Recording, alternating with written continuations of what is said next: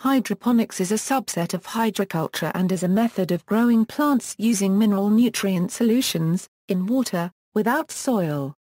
Terrestrial plants may be grown with their roots in the mineral nutrient solution only or in an inert medium, such as perlite, gravel, biochar, mineral wool, expanded clay pebbles or coconut husk.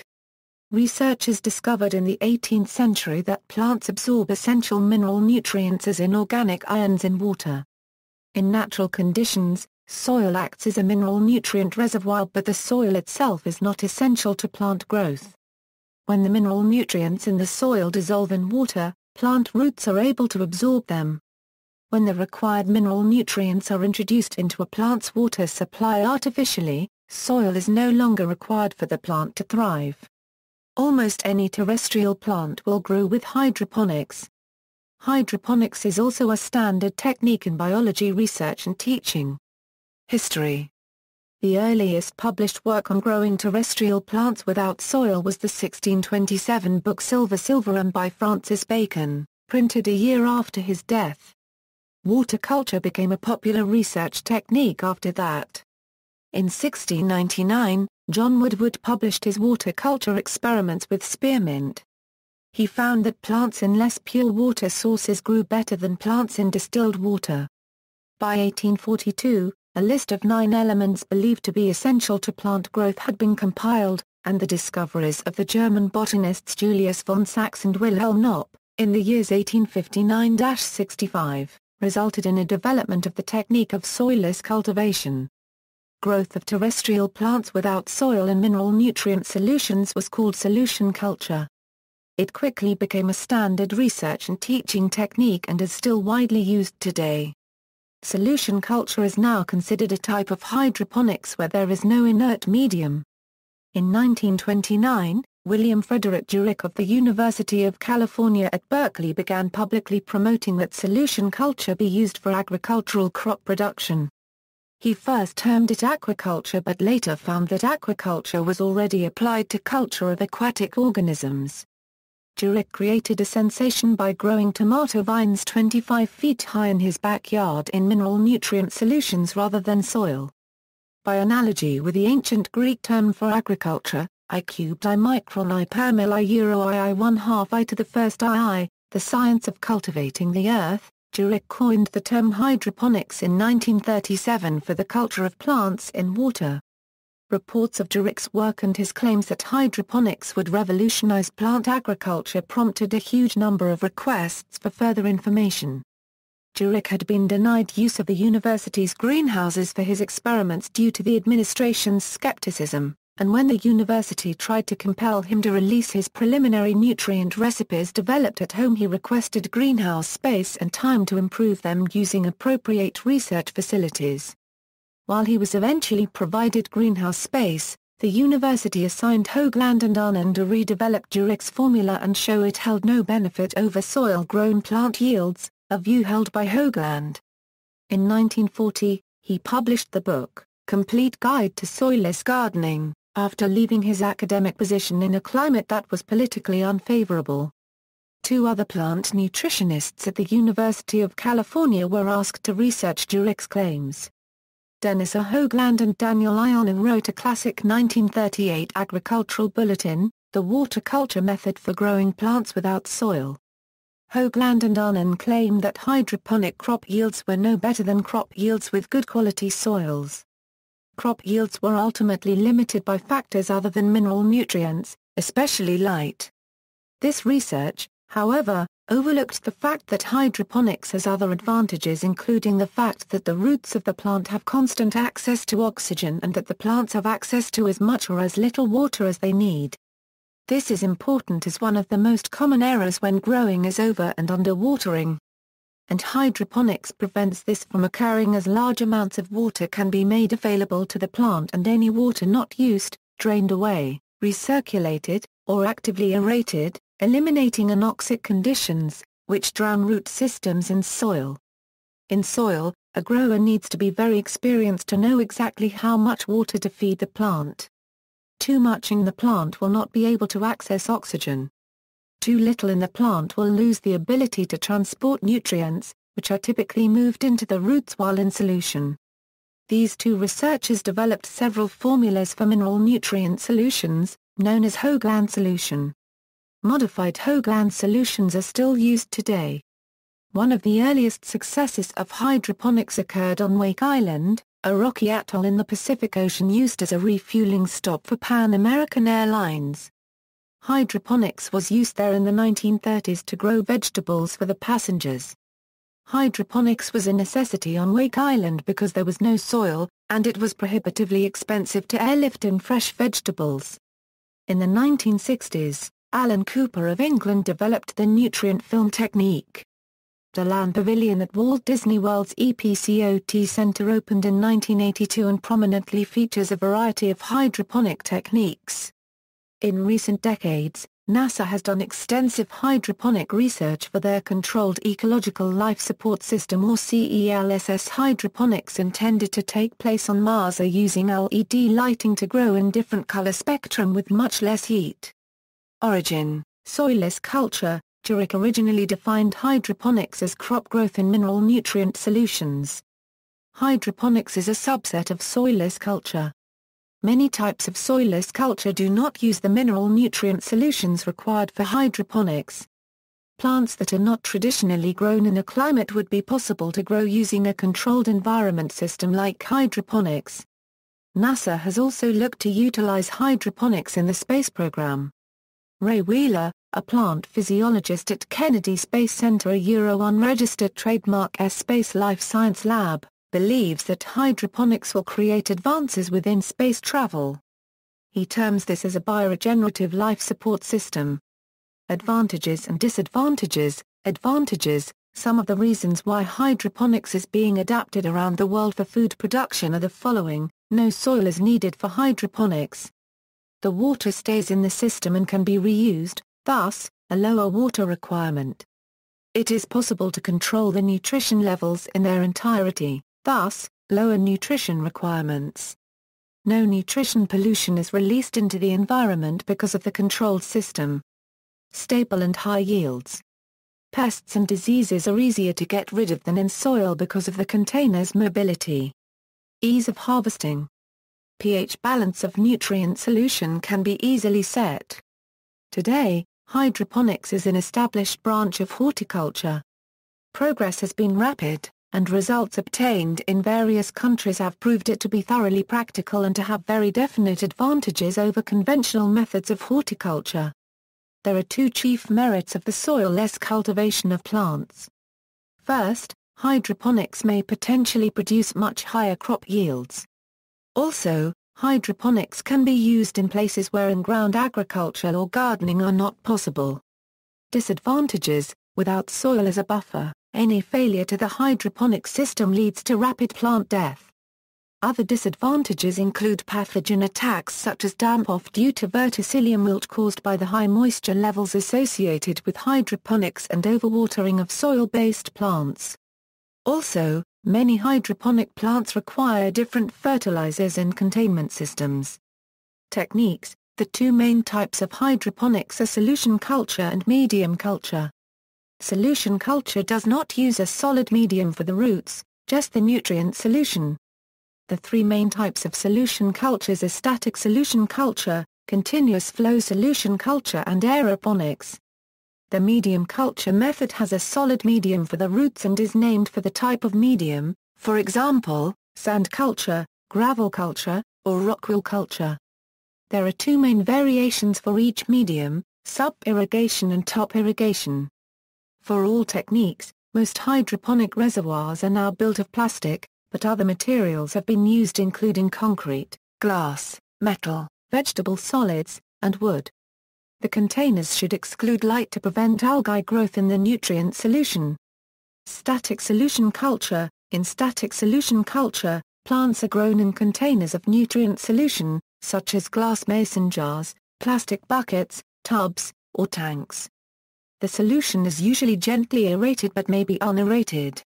If unaerated, the solution level is kept low enough that enough roots are above the solution so they get adequate oxygen. A hole is cut in the lid of the reservoir for each plant. There can be 1 to many plants per reservoir. Reservoir size can be increased as plant size increases. A homemade system can be constructed from plastic food containers or glass canning jars with aeration provided by an aquarium pump, aquarium airline tubing and aquarium valves. Clear containers are covered with aluminium foil, butcher paper, black plastic, or other material to exclude light, thus helping to eliminate the formation of algae. The nutrient solution is changed either on a schedule, such as once per week, or when the concentration drops below a certain level as determined with an electrical conductivity meter. Whenever the solution is depleted below a certain level, either water or fresh nutrient solution is added. A Mayottes bottle, or a float valve, can be used to automatically maintain the solution level. In raft solution culture, plants are placed in a sheet of buoyant plastic that is floated on the surface of the nutrient solution. That way, the solution level never drops below the roots. Continuous flow solution culture. In continuous flow solution culture, the nutrient solution constantly flows past the roots. It is much easier to automate than the static solution culture because sampling and adjustments to the temperature and nutrient concentrations can be made in a large storage tank that has potential to serve thousands of plants. A popular variation is the nutrient film technique, or NFT, whereby a very shallow stream of water containing all the dissolved nutrients required for plant growth is recirculated past the bare roots of plants in a watertight thick root mat, which develops in the bottom of the channel and has an upper surface that, although moist, is in the air. Subsequent to this, an abundant supply of oxygen is provided to the roots of the plants. A properly designed NFT system is based on using the right channel slope, the right flow rate, and the right channel length. The main advantage of the NFT system over other forms of hydroponics is that the plant roots are exposed to adequate supplies of water, oxygen, and nutrients. In all other forms of production, there is a conflict between the supply of these requirements, since excessive or deficient amounts of one results in an imbalance of one or both of the others. An FT, because of his design, provides a system where all three requirements for healthy plant growth can be met at the same time, provided that the simple concept of NFT is always remembered and practiced. The result of these advantages is that higher yields of high-quality produce are obtained over an extended period of cropping. A downside of NFT is that it has very little buffering against interruptions in the flow, for example, power outages. But, overall, it is probably one of the more productive techniques. The same design characteristics apply to all conventional NFT systems.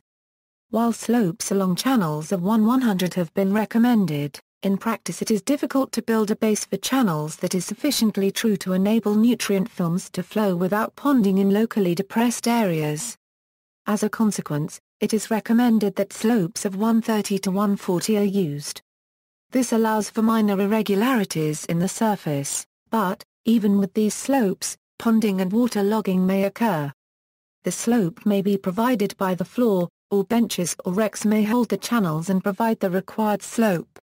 Both methods are used and depend on local requirements, often determined by the site and crop requirements. As a general guide, flow rates for each gully should be 1 liter per minute. At planting, rates may be half this, and the upper limit of 2 liters per minute appears about the maximum. Flow rates beyond these extremes are often associated with nutritional problems. Depressed growth rates of many crops have been observed when channels exceed 12 meters in length. On rapidly growing crops, tests have indicated that, while oxygen levels remain adequate, nitrogen may be depleted over the length of the gully. As a consequence, channel length should not exceed 10–15 meters. In situations where this is not possible, the reductions in growth can be eliminated by placing another nutrient feed halfway along the gully and reducing flow rates to 1 liter per minute through each outlet. Aeroponics. Aeroponics is a system wherein roots are continuously or discontinuously kept in an environment saturated with fine drops of nutrient solution. The method requires no substrate and entails growing plants with their roots suspended in a deep air or growth chamber with the roots periodically wetted with a fine mist of atomized nutrients. Excellent aeration is the main advantage of aeroponics. Aeroponic techniques have proven to be commercially successful for propagation, seed germination, seed potato production, tomato production, leaf crops, and microgreens. Since inventor Richard Stoner commercialized aeroponic technology in 1983, aeroponics has been implemented as an alternative to water-intensive hydroponics systems worldwide. The limitation of hydroponics is the fact that 1 kg of water can only hold 8 mg of air, no matter whether aerators are utilized or not. Another distinct advantage of aeroponics over hydroponics is that any species of plants can be grown in a true aeroponic system because the microenvironment of an aeroponic can be finely controlled. The limitation of hydroponics is that only certain species of plants can survive for so long in water before they become waterlogged. The advantage of aeroponics is that suspended aeroponic plants receive 100% of the available oxygen and carbon dioxide to the root zone, stems, and leaves, thus accelerating biomass growth and reducing rooting times. NASA research has shown that aeroponically grown plants have an 80% increase in dry weight biomass compared to hydroponically grown plants. Aeroponics used 65% less water than hydroponics. NASA also concluded that aeroponically grown plants requires a 1/4 the nutrient input compared to hydroponics. Unlike hydroponically grown plants, aeroponically grown plants will not suffer transplant shock when transplanted to soil, and offers growers the ability to reduce the spread of disease and pathogens. Aeroponics is also widely used in laboratory studies of plant physiology and plant pathology. Aeroponic techniques have been given special attention from NASA since a mist is easier to handle than a liquid in a zero-gravity environment. Passive sub-irrigation. Passive sub-irrigation, also known as passive hydroponics or semi-hydroponics, is a method wherein plants are grown in an inert porous medium that transports water and fertilizer to the roots by capillary action from a separate reservoir as necessary, reducing labor and providing a constant supply of water to the roots. In the simplest method, the pot sits in a shallow solution of fertilizer and water or on a capillary mat saturated with nutrient solution. The various hydroponic media available, such as expanded clay and coconut husk, contain more air space than more traditional potting mixes, delivering increased oxygen to the roots, which is important in epiphytic plants such as orchids and bromeliads, whose roots are exposed to the air in nature. Additional advantages of passive hydroponics are the reduction of root rot and the additional ambient humidity provided through evaporations. Ebb and flow or flood and drain sub-irrigation. In its simplest form, there is a tray above a reservoir of nutrient solution. Either the tray is filled with growing medium and planted directly or pots of medium stand in the tray. At regular intervals, a simple timer causes a pump to fill the upper tray with nutrient solution, after which the solution drains back down into the reservoir.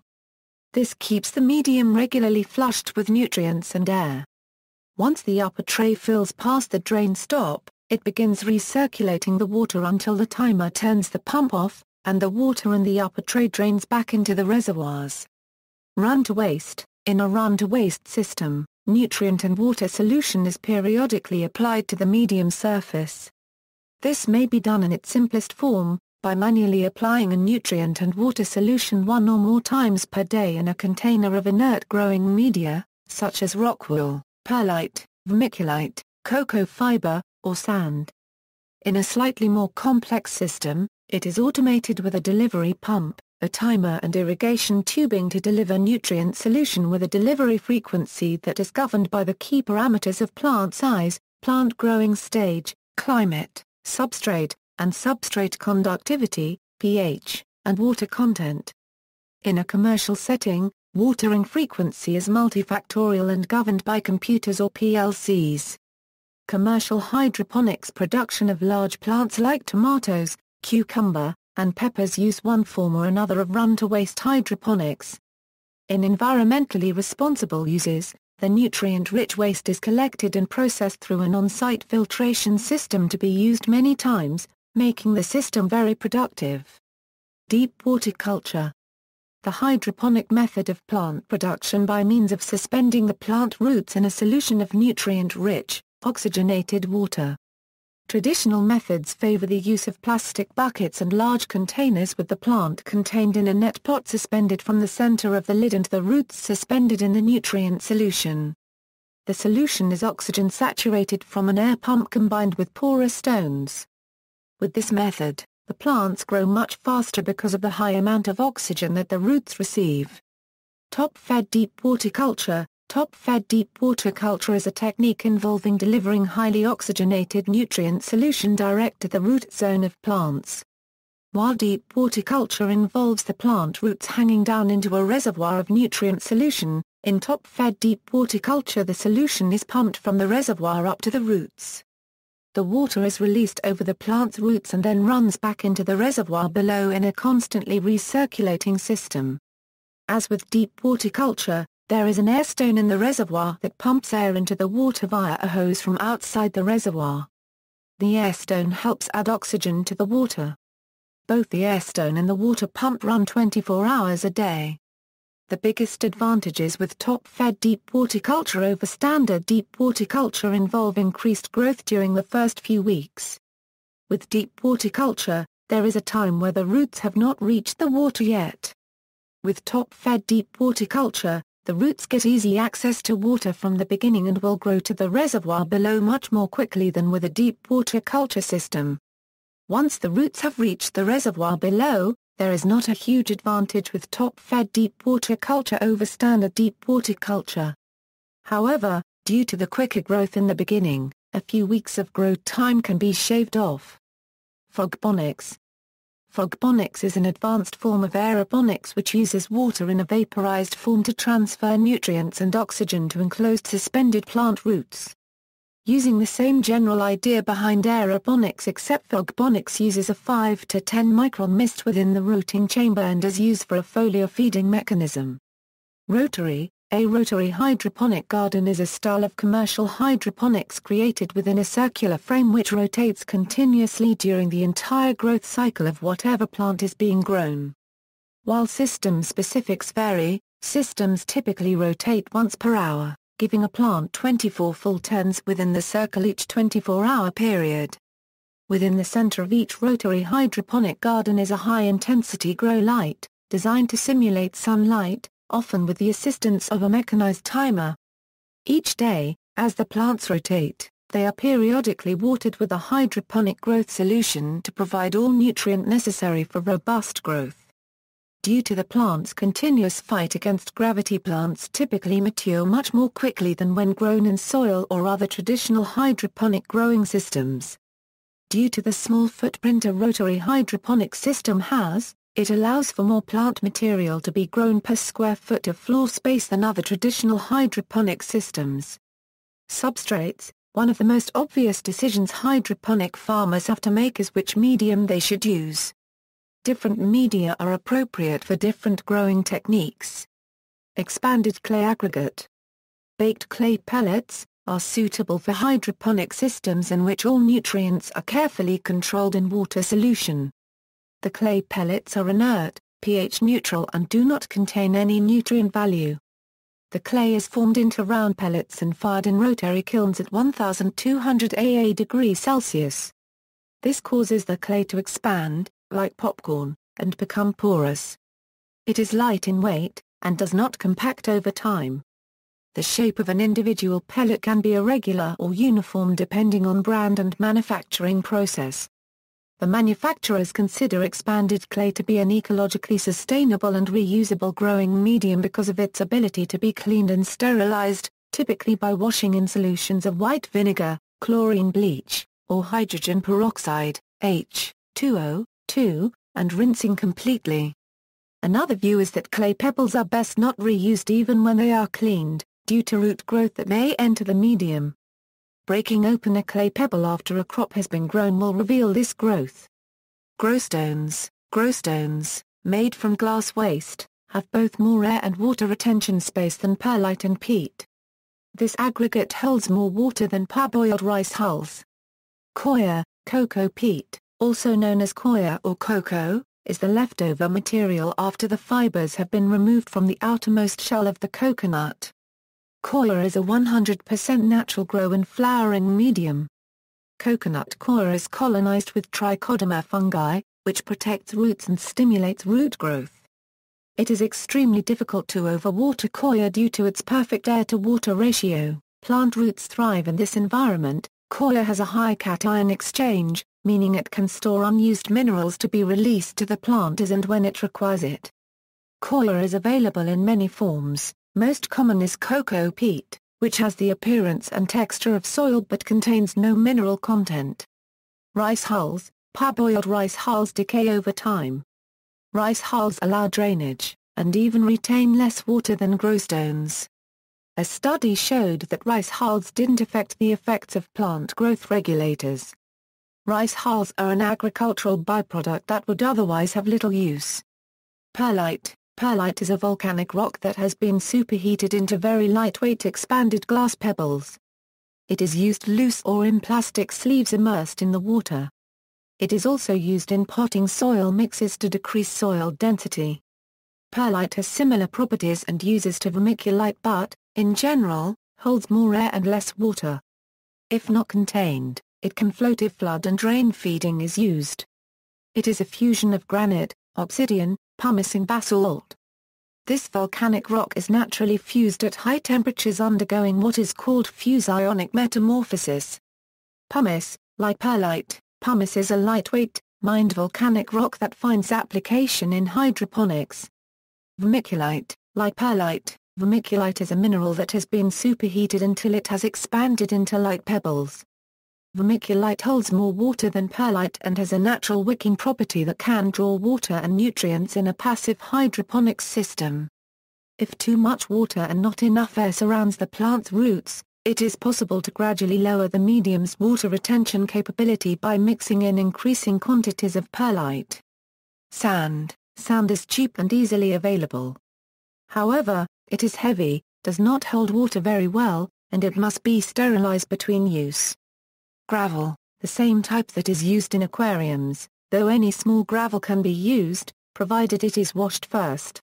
Indeed, plants growing in a typical traditional gravel filter bed, with water circulated using electric powerhead pumps, are in effect being grown using gravel hydroponics. Gravel is inexpensive, easy to keep clean, drains well and will not become waterlogged. However, it is also heavy, and, if the system does not provide continuous water, the plant roots may dry out. Wood fiber, produced from steam friction of wood, is a very efficient organic substrate for hydroponics. It has the advantage that it keeps its structure for a very long time. Wood fiber has been shown to reduce the effects of plant growth regulators. Sheep wool. Wool from shearing sheep is a little used yet promising renewable growing medium. In a study comparing wool with peat slabs, coconut fiber slabs, perlite and rock wool slabs to grow cucumber plants, sheep wool had a greater air capacity of 70%, which decreased with use to a comparable 43%, and water capacity that increased from 23% to 44% with use. Using sheep wool resulted in the greatest yield out of the tested substrates, while application of a biostimulator consisting of humic acid, lactic acid and Bacillus subtilis improved yields in all substrates. Rock wool. Rock wool is the most widely used medium in hydroponics. Rock wool is an inert substrate suitable for both run-to-waste and recirculating systems. Rock wool is made from molten rock, basalt or slag that is spun into bundles of single-filament fibers, and bonded into a medium capable of capillary action, and is, in effect, protected from most common microbiological degradation. Rock wool has many advantages and some disadvantages. The latter being the possible skin irritancy whilst handling. Flushing with cold water usually brings relief. Advantages include its proven efficiency and effectiveness as a commercial hydroponic substrate. Most of the rock wool sold to date is a non-hazardous, non-carcinogenic material, falling under Note Q of the European Union Classification Packaging and Labelling Regulation. Brick shards. Brick shards have similar properties to gravel. They have the added disadvantages of possibly altering the pH and requiring extra cleaning before reuse. Polystyrene packing peanuts. Polystyrene packing peanuts are inexpensive, readily available, and have excellent drainage. However, they can be too lightweight for some uses. They are used mainly in closed tube systems. Note that polystyrene peanuts must be used. Biodegradable packing peanuts will decompose into a sludge. Plants may absorb styrene and pass it to their consumers. This is a possible health risk. Nutrient solutions. Plant nutrients used in hydroponics are dissolved in the water and are mostly in inorganic and ionic form. Primary among the dissolved cations are Ca2+, Mg2+, and K+.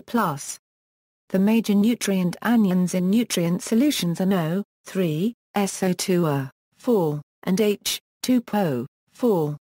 Numerous recipes for hydroponic solutions are available. Many use different combinations of chemicals to reach similar total final compositions. Commonly used chemicals for the macronutrients include potassium nitrate, calcium nitrate, potassium phosphate, and magnesium sulfate. Various micronutrients are typically added to hydroponic solutions to supply essential elements. Among them are Fe, Mn, Cu, Zn, B, Cl, and Ni. Chelating agents are sometimes used to keep Fe soluble, and humic acids can be added to increase nutrient uptake. Many variations of the nutrient solutions used by Anand and Hoagland have been styled modified Hoagland solutions and are widely used. Variation of different mixes throughout the plant life cycle further optimizes its nutritional value. Plants will change the composition of the nutrient solutions upon contact by depleting specific nutrients more rapidly than others, removing water from the solution, and altering the pH by excretion of either acidity or alkalinity. Care is required not to allow salt concentrations to become too high, nutrients to become too depleted, or pH to wander far from the desired value. Although pre-mixed concentrated nutrient solutions are generally purchased from commercial nutrient manufacturers by hydroponic hobbyists and small commercial growers, several tools exist to help anyone prepare their own solutions without extensive knowledge about chemistry. The free and open-source tools HydroBuddy and hydrocal have been created by professional chemists to help any hydroponics grower prepare their own nutrient solutions. The first program is available for Windows, Mac and Linux, while the second one can be used through a simple Java interface.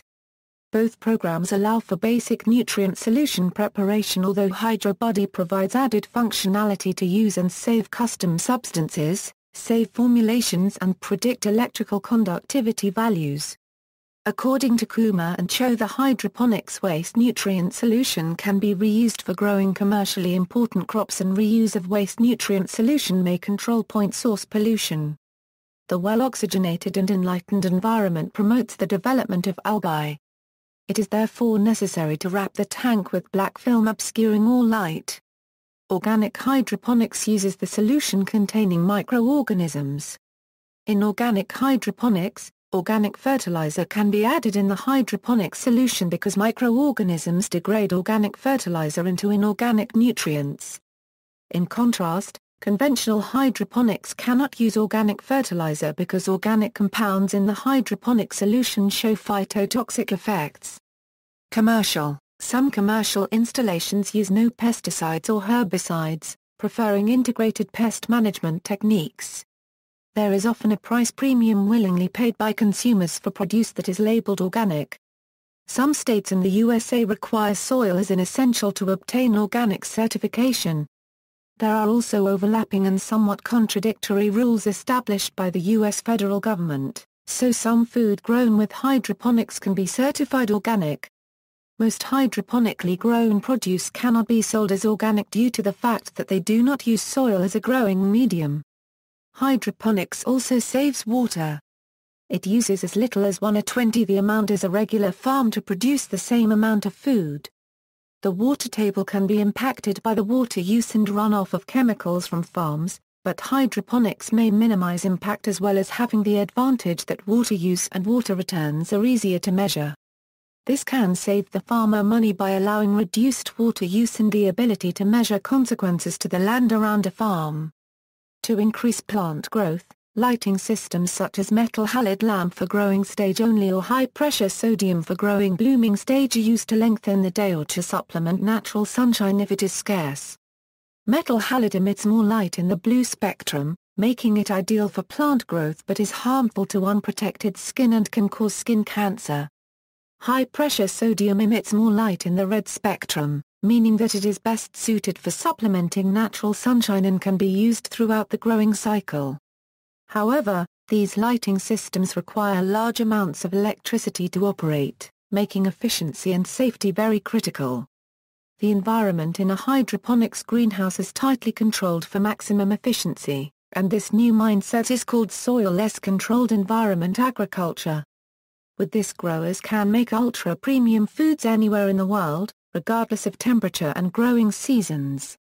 Growers monitor the temperature, humidity, and pH level constantly. Hydroponics have been used to enhance vegetables to provide more nutritional value. A hydroponic farmer in Virginia has developed a calcium and potassium-enriched head of lettuce, scheduled to be widely available in April 2007. Grocers in test markets have said that the lettuce sells very well, and the farmers claim that their hydroponic lettuce uses 90% less water than traditional soil farming. Advancements, with pest problems reduced, and nutrients constantly fed to the roots, productivity in hydroponics is high, although plant growth can be limited by the low levels of carbon dioxide in the atmosphere, or limited light exposure. To increase yield further, some sealed greenhouses inject carbon dioxide into their environment to help growth, CO2 enrichment, add lights to lengthen the day, or control vegetative growth, etc.